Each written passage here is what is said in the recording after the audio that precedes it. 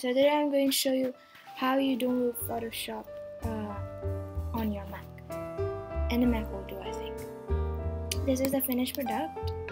It's real, and what you're going to do is first open up your Safari or Google Chrome, but Google Chrome will probably do. Then you want to paste out the link that I will put in the description below. And it will show up something like this. You don't want to buy that Photoshop, but you want to do the free trial.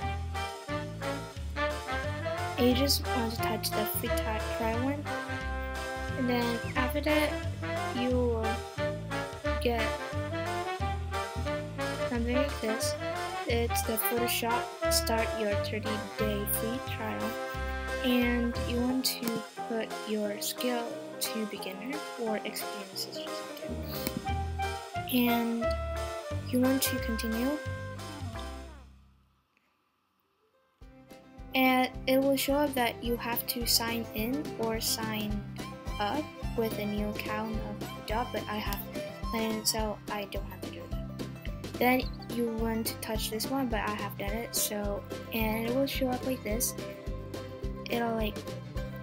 It has the install Creative Cloud desktop app, so you want to touch this and it will be installed, but not the Photoshop one. So after you're done installing that thing, it will show up like this, and you want to download the Photoshop, this one, and just touch the try, and it will be download. And after that you just wait kind of about like 15 minutes or 20, and you can play with it.